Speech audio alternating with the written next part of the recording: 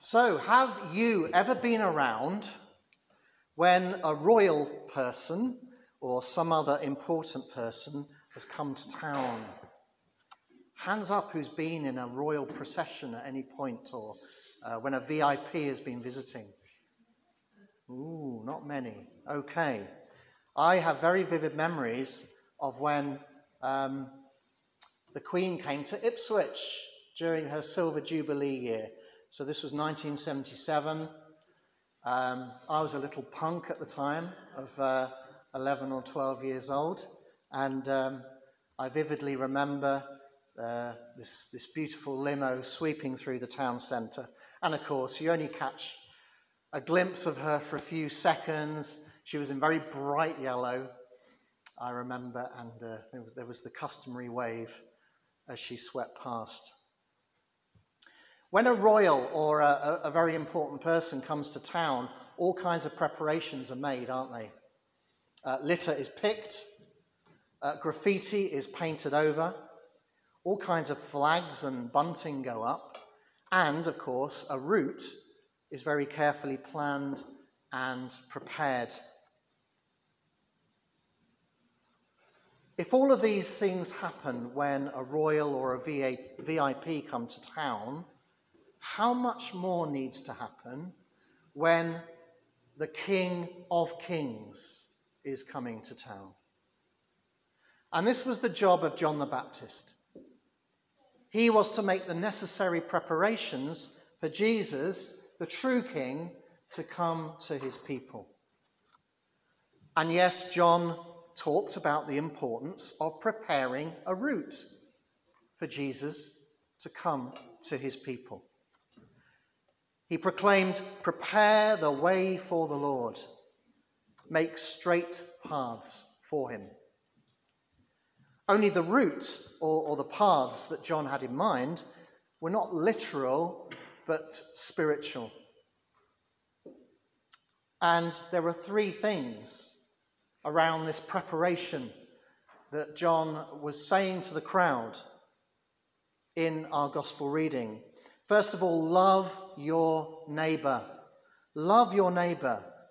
He said to the crowd, anyone who has 2 shirts should share with the one who has none. And anyone who has food should do the same.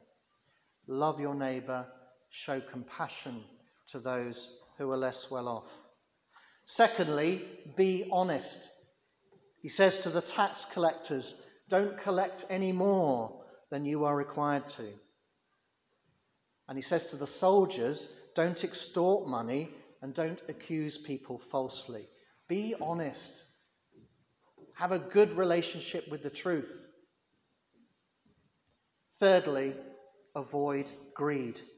Again, to the soldiers, he says, be content with your pay. Avoid greed.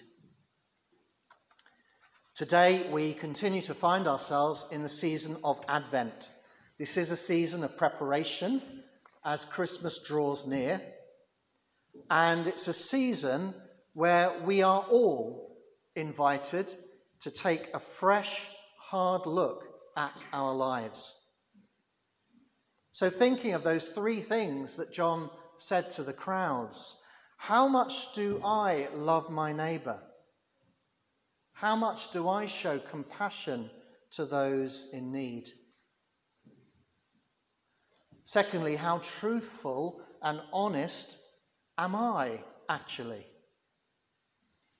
Later on, Jesus made a very special promise. He said, the truth will set you free. How much do I live in that freedom? Or do I get by telling far too many white lies and half-truths? Thirdly, greed. What does my lifestyle say to others and to God? Does it say greed? Or does it say contentment? Because seemingly it's one or the other. What does my Christmas list suggest? Greed or contentment? And that's for the grown-ups as well as the children.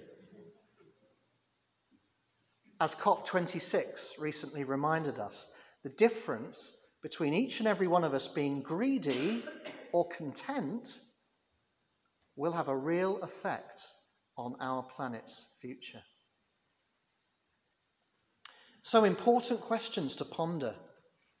And as John also reminded his audience, saying that we are children of Abraham, children of God, people of faith, is not enough. What Jesus requires is the fruit of repentance, i.e., something that makes a difference to the world. A life that makes the world tastier and more colourful, something that nurtures the people around us.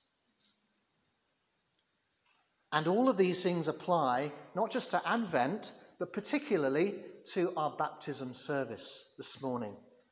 Today, we are asking God to come in special ways into Sebi's life and into all of our lives as we witness his baptism. But again, if we don't prepare the way, if we are not preparing the way by committing ourselves to more compassion and more honesty and more contentment in our lives, well, sadly, all the promises that are made today will prove to have been made in vain. This is something for all of us to think about today. Saying that we are children of God is one thing, but being children of God is quite another. Amen.